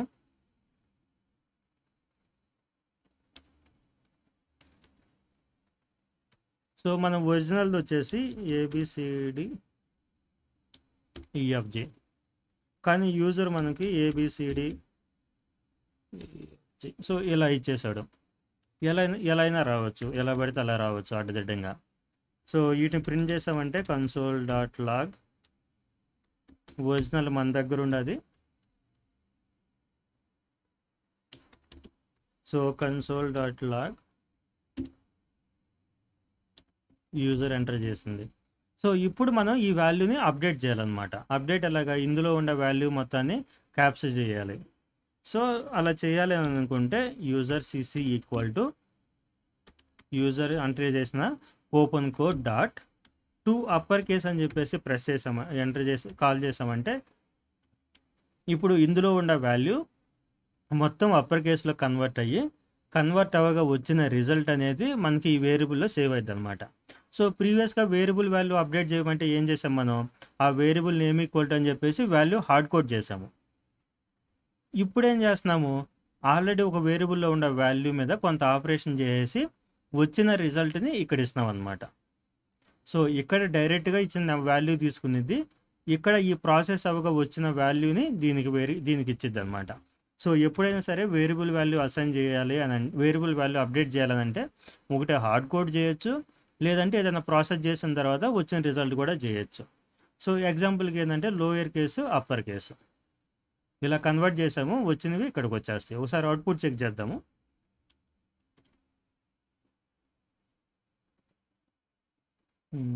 యూజర్ సిసి ఇదిగోండి ఏబిసిడి మన దగ్గర ఉన్న ఒరిజినల్ ఏబిసిడి ఇవి క్యాప్స్ డిఫరెంట్గా ఉండేవి కదా, అవి యూజర్ ఎంటర్ చేసింది. వాళ్ళు ఏదైనా ఎంటర్ చేయని ఆ వాల్యూ మనం అప్పర్ కేసులో కన్వర్ట్ చేసాం. సో ఇప్పుడు రెండు మ్యాచ్ అవుతున్నాయి కాబట్టి నువ్వు ఎంటర్ చేసిన కరెక్ట్ అని చెప్పేసి వాళ్ళకి ఆఫర్ అప్లై చేస్తాం అనమాట. సో ఇది మనం చాలా ఫ్రీక్వెంట్గా యూజ్ చేస్తూ ఉంటామండి. వీటిని ఏమంటారంటే స్ట్రింగ్ మెథడ్స్ అంటారు. మెథడ్ అంటే ఏంటంటే ఒక పర్టికులర్ ఫంక్షనాలిటీ చేయడానికి రాసిన కోడ్. సో ఇవేంటంటే సిస్టమ్ డిఫైన్డ్ మెథడ్స్ అనమాట. ఇవి ఆల్రెడీ మనకి జావాస్క్రిప్ట్ లైబ్రరీలో ఉండే మెథడ్స్ ఇవి. సో అందులో వచ్చేస్తాయి అవి చేసేస్తాయి, అవి మనం కోడ్ రాయక్కర్లా. సో ఈ కోడ్ ఏం చేసింది, అప్పర్ కేసులో కన్వర్ట్ చేయడానికి రాసిన కోడ్ ఇందులో ఉండిద్ది. యూజర్ ఏదైనా టెక్స్ట్ పంపించారంటే దాన్ని అప్పర్ కేసులోకి పంపించి రిజల్ట్ ఇచ్చింది. సో అలాగే లోయర్ కేస్ మెథడ్ ఏంటిది, ఇది మనకి ఇచ్చిన టెక్స్ట్ అన్నిటిని లోయర్ కేసులోకి మార్చడానికి రాసిన కోడ్. సో ఆ మెథడ్ని కాల్ చేసామంటే దాన్ని ఎగ్జిక్యూట్ చేసి వచ్చిన రిజల్ట్ని మళ్ళీ మనకి ఇక్కడికి ఇచ్చేసింది. ఆ వాల్యూని ఇక్కడ అసైన్ చేస్తాము. సో మెథడ్స్ అంటే మనకి ఇంకా చాలా డీప్గా ఉంటాయండి, నేను మళ్ళీ ఎక్స్ప్లెయిన్ చేస్తాను. మనం వాటిని చాలా క్రియేట్ చేస్తాము. సో జనరల్గా అయితే దేనైనా సరే లోయర్ కేసులోకి అప్పర్ కేసులో కన్వర్ట్ చేసుకోవాలనుకుంటే ఇలా చేస్తామండి. ఇవి కూడా మనకు చాలా ఫ్రీక్వెంట్గా వస్తాయి రియల్ టైంలో. వీటినే మనం ఇప్పుడు మనం ఏం చేస్తూ ఉన్నాము, స్ట్రింగ్ అనే డేటా టైప్ మీద ఈ మెథడ్స్ యూజ్ చేస్తున్నాం కాబట్టి ఇవన్నీ మనకి స్ట్రింగ్ మెథడ్స్ అనమాట, డిఫాల్ట్గా వచ్చే స్ట్రింగ్ మెథడ్స్.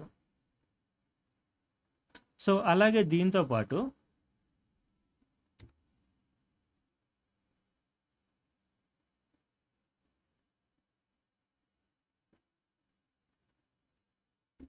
ఇదిగోండి.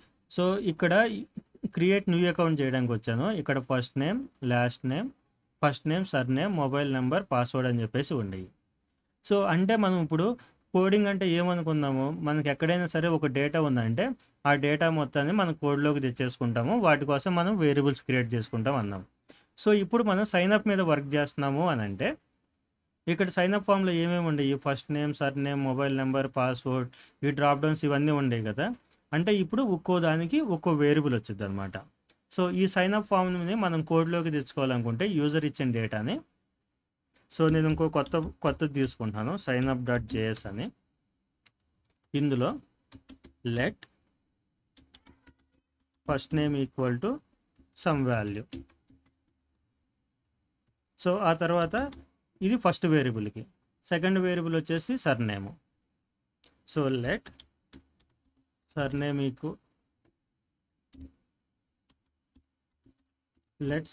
ఈక్వల్ టు, సో మనకు అందులో టెక్స్ట్ ఆల్ఫాబెట్స్ ఇవన్నీ వస్తాయి కాబట్టి డబుల్ కోట్స్ ఇచ్చాము, సర్నేమ్ అక్కల. ఆ తర్వాత let mobile number. So mobile అంటే ఇందులో నేను ఓన్లీ నెంబర్సే ఎంటర్ చేస్తా. ఈ నెంబర్ మీద ఇందులో వచ్చిన వాల్యూ మీద నెక్స్ట్ నేను ఏమన్నా మ్యాథమెటికల్ ఆపరేషన్ చేస్తాను, ఏమి చేయను కదా. సో నేను సింపుల్గా ఇది డబుల్ కోట్స్ ఇచ్చేసుకుంటా, 1 3. సో ఇప్పుడు ఇలా మనకి ఫామ్లో ఉన్న డేటా ఇలా తీసుకుంటాం అనమాట.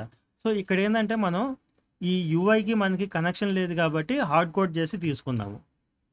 సో మనం ఎక్స్ప్రెస్ జేఎస్ ఫ్రేమ్వర్క్లోకి వెళ్ళినప్పుడు ఏమైందంటే ఈ వాల్యూ హార్డ్ కోడ్ కాకుండా ఇక్కడ ఫామ్ నుంచి యూజర్ పంపిస్తున్నాడు కదా. ఇందాక ఎగ్జాంపుల్కి ఇక్కడ టైప్ చేస్తుంటే మనకి టెక్స్ట్ వస్తుంది కదా, ఏపీఐకి ఐఫోన్ అని సజెషన్స్, మనం దీన్ని రిసీవ్ చేసుకునే ఫంక్షనాలిటీ వచ్చింది అనమాట అక్కడ. సో జస్ట్ ఈ వేరియబుల్ ఒకటి డిక్లేర్ చేసి ఆ వాల్యూని ఎలా రిసీవ్ చేసుకుంటామో అది ఇక్కడ ఇచ్చేస్తాము. సో మనకి హార్డ్ కోడ్ కాకుండా ఏ యూజర్ ఎంటర్ చేసినా సరే వాళ్ళు ఎంటర్ చేసింది ఇక్కడికి వచ్చేస్తాయి. సో అవి ఎక్స్ప్రెస్ జేఎస్లో వస్తాయండి. మనకి ఎక్స్ప్రెస్ జేఎస్ క్లాసులు కూడా స్టార్ట్ అవుతాయి ఒక 1 month అలాగా జావా స్క్రిప్ట్ ఇవి అయిన తర్వాత. సో అందులో మీకు ఇవన్నీ ఎక్స్ప్లెయిన్ చేస్తానండి. సో జనరల్గా వేరియబుల్స్ అంటే ఇలాగా. సో సైన్అప్ ఫామ్ చేయాలంటే ఇందులో ఉన్న ప్రతిదానికి ఒక వేరియబుల్ తీసుకుంటాము, ఇలా క్రియేట్ చేస్తాము. ఏ వర్క్ చేయాలన్నా కానీ అంతేనండి. ఇక్కడ సెర్చ్ చేయాలన్నా కానీ సెర్చ్కి ఇక్కడ ఏంది, ఇది యూజర్ ఎంటర్ చేసిన ఈ వర్డ్ ఇది. సో అదొకటి తీసేసుకుంటాము, ఒక వేరియబుల్ క్రియేట్ చేసుకుని వాడు ఇచ్చిన వాల్యూ తీసుకుంటాము. సో ఇప్పుడు ఇక్కడ ఇంకో చిన్నది చేద్దామండి. మనకి ఇక్కడ ఫస్ట్ నేమ్ ఉంది, సర్నేమ్ ఉంది.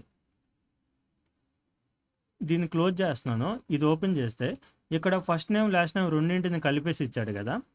సో అది ఎలా చేస్తామో చూద్దాము. అంటే 2 వేరియబుల్స్లో ఉన్న వాల్యూని కంబైన్ చేసి ఇంకో వేరియబుల్ క్రియేట్ చేస్తున్నారనమాట. సో దాన్నే మనం ఏమంటామంటే కన్కాటినేషన్ అంటాము. సో నేను ఫుల్ నేమ్ అని చెప్పేసి ఇంకో వేరియబుల్ తీసుకుంటాను. ఫుల్ నేమ్ ఈక్వల్ టు ఇందులో వాల్యూ ఏంటి మనకి ఫస్ట్ నేమ్ ప్లస్ సర్నేమ్ అనమాట. సో ఫస్ట్ నేమ్, సో దానికి ఇంకో దాన్ని కలపాలి కాబట్టి మధ్యలో ప్లస్ ఇచ్చేస్తాం. సో ఇప్పుడు మనం ఫుల్ నేమ్ అని ఒక వేరియబుల్ క్రియేట్ చేస్తున్నాము. ఆ వేరియబుల్ వాల్యూ ఏంటి, ఫస్ట్ నేమ్లో ఉన్న వాల్యూ ప్లస్ సర్నేమ్లో ఉన్న వాల్యూ.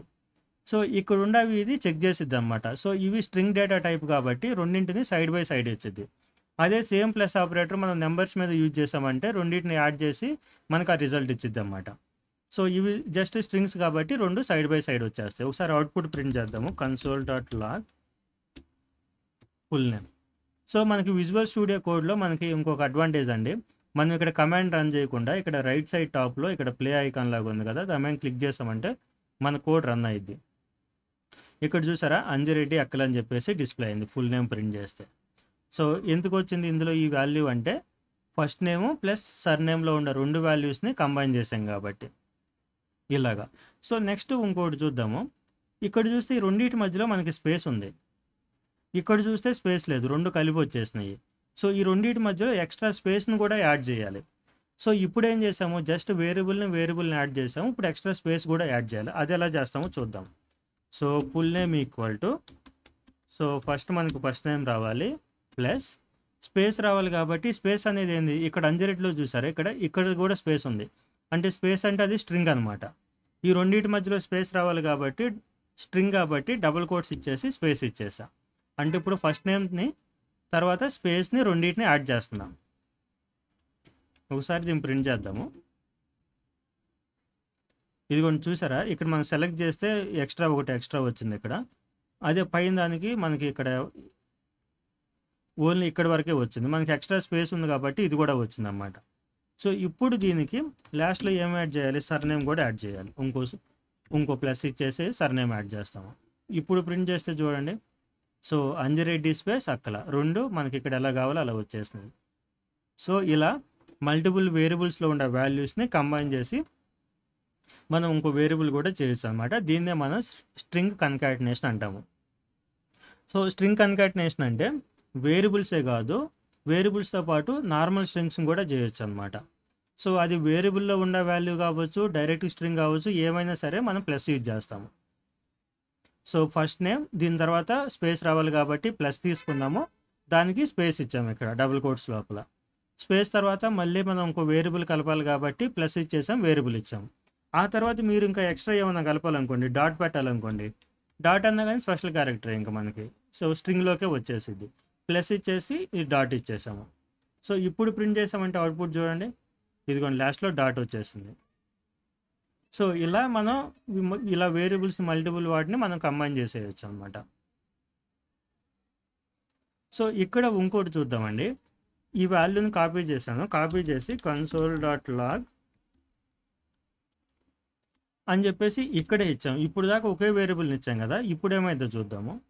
సో వీటిని ఇక్కడ కామెంట్ చేస్తాను. సో డబల్ కోడ్ ఇవి బ్యాక్/లు 2 ఇచ్చేసామంటే అది కామెంట్స్ అండి, ఆ కోడ్ ఎగ్జిక్యూట్ అవ్వదు అనమాట ఇంకా. సో ఈ 2 నాకు ఇప్పుడు అవుట్పుట్లో ప్రింట్ అవ్వకూడదు కాబట్టి ఇలా ఇచ్చాను.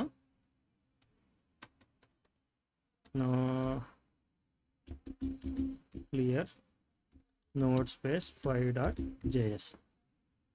ఓ సారీ, సైన్ అప్. ఇది clear node space signup.js. So ఇక్కడ చూసారా, ఇది కూడా మనకు ప్రింట్ అయ్యింది. సో అంటే ఇలా స్ట్రింగ్స్ మనం కంబైన్ చేసి వేరియబుల్కి కూడా అసైన్ చేయాల్సిన రూల్ ఏమి ఉండదు అనమాట. సో సింపుల్గా ఈక్వల్ టు తర్వాత ఏమి ఇస్తున్నాము, ఇక్కడ ఏదో సమ్ ఆపరేషన్ జరుగుతుంది, దానికి వచ్చిన రిజల్ట్ ఈ వేరియబుల్లో స్టోర్ అవుతుంది అనమాట. సో నెక్స్ట్ మనం ఆ వేరియబుల్ని మనం వేరే చోట యూజ్ చేసుకుందాము. ఇక్కడ ప్రింట్కి యూజ్ చేసాం కాబట్టి అందులో వాల్యూ వచ్చింది. ఇందులో వాల్యూ ఏంటి, ఈ ఆపరేషన్ అయిన వాల్యూనే కదా. సో ఈ 2 సేమే. సో ఇలా కూడా మనం వాటిని డైరెక్ట్గా ప్రింట్ చేసుకోవచ్చు. సో ఇప్పుడేంటంటే ఇది మొత్తం వాల్యూ డైరెక్ట్గా ప్రింట్ అయ్యింది, మనం ఎక్కడ స్టోర్ చేసుకోవాలి. సో దీని రిజల్ట్ని మనం ఎక్కడ యూజ్ చేసుకోలేము, ఓన్లీ వన్ టైం ఇక్కడ ప్రింట్లో మాత్రమే యూజ్ చేసాము. సో ఇక్కడేంది వచ్చిన రిజల్ట్ని మనం వేరియబుల్లో స్టోర్ చేసాం కాబట్టి నెక్స్ట్ ఎక్కడైనా సరే యూజ్ చేసుకోవచ్చు మనం. సో ఎగ్జాంపుల్కి ఫుల్ నేమ్ ఉంది, డాట్ అప్పర్ కేస్ అన్నాం అనుకోండి, ఇదిగోండి మొత్తం అప్పర్ కేస్లో కన్వర్ట్ అయ్యి వచ్చేస్తుంది ఇక్కడ. సో ఇలా నెక్స్ట్ టైం వేరియబుల్లో పెట్టుకుందామంటే నెక్స్ట్ మనం ఎన్నిసార్లు అయినా యూజ్ చేసుకోవచ్చు, ఎక్కడైనా యూజ్ చేసుకోవచ్చు. సో వేరియబుల్స్ వల్ల అడ్వాంటేజ్ అదేనండి, ఎన్నిసార్లు అయినా యూజ్ చేసుకోవచ్చు, ఎక్కడైనా యూజ్ చేసుకోవచ్చు అన్నమాట దాన్ని. ఓకేనండి. సో మన స్ట్రీమ్ని ఎవరైనా లైక్ చేయకపోతే ఒకసారి లైక్ చేయండి.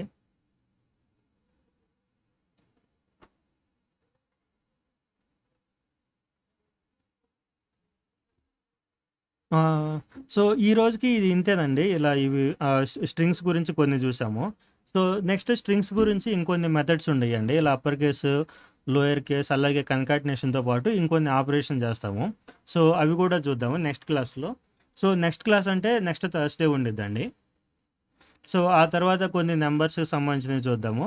ఆ తర్వాత కండిషన్స్లోకి వెళ్దామండి. సో ఇఫ్ ఎల్స్ కండిషన్స్ అంటే ఏంటి, సో అలాగే లూప్స్ కూడా స్టార్ట్ చేద్దాము నెక్స్ట్ వీక్ మనం. సో ఇంకోటి ఇంపార్టెంట్ది ఏంటంటే, సో మీరు ప్రాక్టీస్ చేయాలండి క్లాస్ అయిన తర్వాత. సో ఈరోజు మనం చాలా చెప్పుకున్నాం కదా, మీరు సరిగా ప్రాక్టీస్ చేశారంటే మీకు చాలా ఈజీ అవుతుంది అనమాట. లేదంటే 2-3 క్లాసెస్ అయిన తర్వాత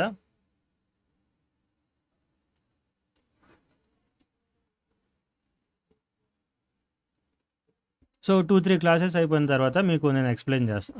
2-3 క్లాసెస్ అయిన తర్వాత మీరు మళ్ళీ చూసారంటే మళ్ళీ అన్నీ కొత్తగా అనిపిస్తాయి అనమాట. సో ఈరోజు అయింది, ఈరోజు పక్కా నెక్స్ట్ వీక్ లోపు పక్కా ప్రాక్టీస్ చేయండి. అలాగే మీకు ఏమైనా డౌట్స్ ఉంటే ఒకసారి కామెంట్ సెక్షన్లో పింగ్ చేశారంటే నేను రిప్లై ఇస్తానండి.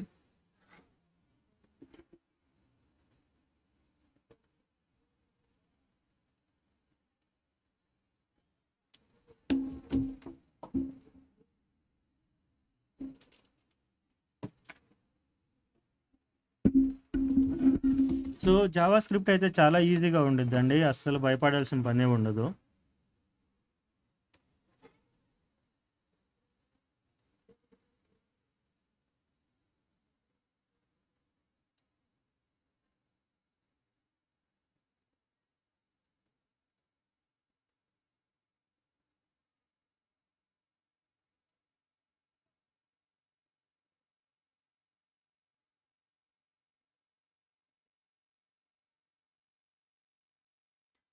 నేను ఒక పోల్ ఒకటి పెడుతున్నానండి. సో క్లాస్ ఎంతమందికి అర్థమైందా అని. సో ఒకవేళ మీకు అర్థమైతే ఎస్ అని చెప్పేసి ఇవ్వండి.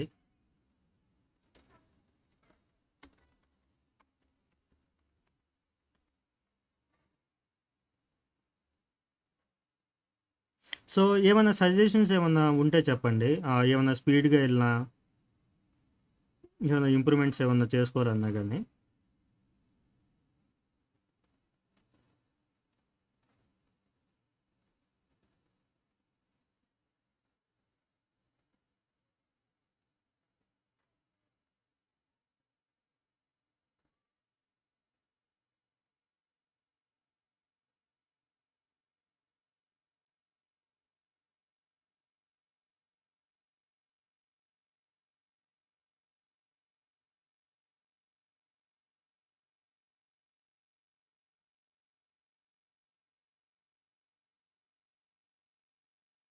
సో వీక్లీ ఒక క్లాస్ అంటే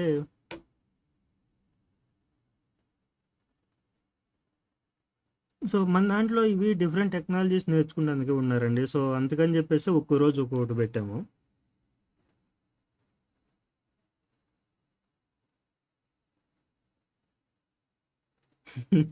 ఫర్ లూప్స్ 3 వీక్స్ తర్వాత అంటే డామ్ 2 ఇయర్స్ తర్వాత చెప్తారా bro? So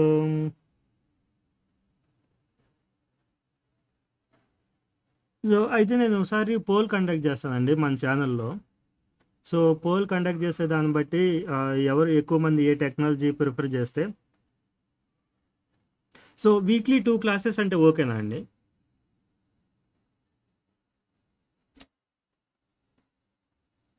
so weekly 2 classes పర్లేదు అని అంటే ఒకసారి కామెంట్ సెక్షన్‌లో పింగ్ చేయండి. సో నేను అవి చేస్తా అలా చూద్దాం వాటిని.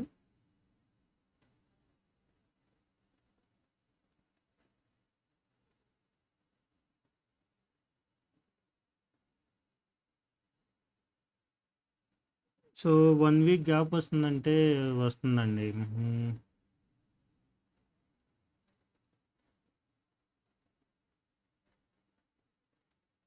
హ్మ్. ఓకేనండి. నేను వీక్లీ 3 ఈస్ బెటర్. ఓకేనండి. గుడ్. ఓకేనండి. నేను ఒకసారి మన ఛానెల్‌లో పోల్ ఒకటి పెడతానండి ఆ కమ్యూనిటీ ట్యాబ్‌లో. సో, ఒకసారి దానికొచ్చే రెస్పాన్స్‌ని బట్టి చూద్దామండి. సో, ఇంకోటేందంటే మీరు ప్రాక్టీస్ చేయడం కూడా ఇంపార్టెంట్ అండి. సో, మీరు ప్రాక్టీస్ చేస్తుంటేనే నేను ఎక్కువ క్లాసులు తీసుకున్నా గానీ యూజ్ ఉంటాయన్నమాట. లేకపోతే నాకైతే క్లాసెస్ అయితే కంప్లీట్ అయిపోతాయి. సో, ఈ వీక్లీ ఒకే లాంగ్వేజ్ కంప్లీట్‌గా తీసుకున్నాననుకోండి ఒక 2 మంత్స్‌లో అయిపోతాయి.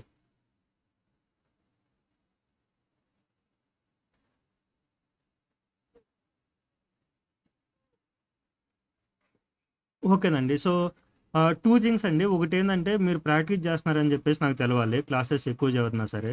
సో, మీరు ప్రాక్టీస్ చేస్తా మీరు డౌట్స్ అడుగుతుంటేనే నాకు కొంచెం ఇంట్రెస్ట్ ఎక్కువొచ్చిద్ది. ఎక్కువ క్లాసులు తీసుకోవడానికి అదొకటి.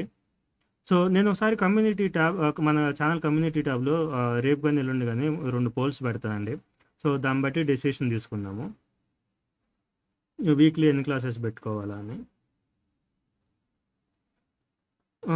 ఓకేనండి అమ్ములు గారు. డౌట్స్ అన్నీ లాస్ట్‌లోనే పెట్టుకుందామండి.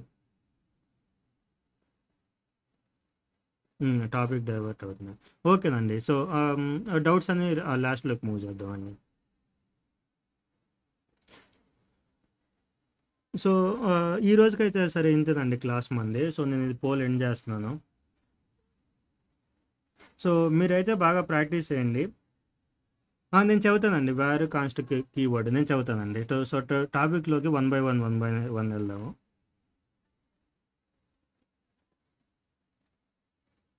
సో, మీరైతే ప్రాక్టీస్ చేయండి. ఏమైనా డౌట్స్ వస్తే కామెంట్స్‌లో పింగ్ చేస్తా ఉండండి. నేను రిప్లై ఇస్తాను. Okay bro. నేను చెక్ చేస్తా ఉంటాను.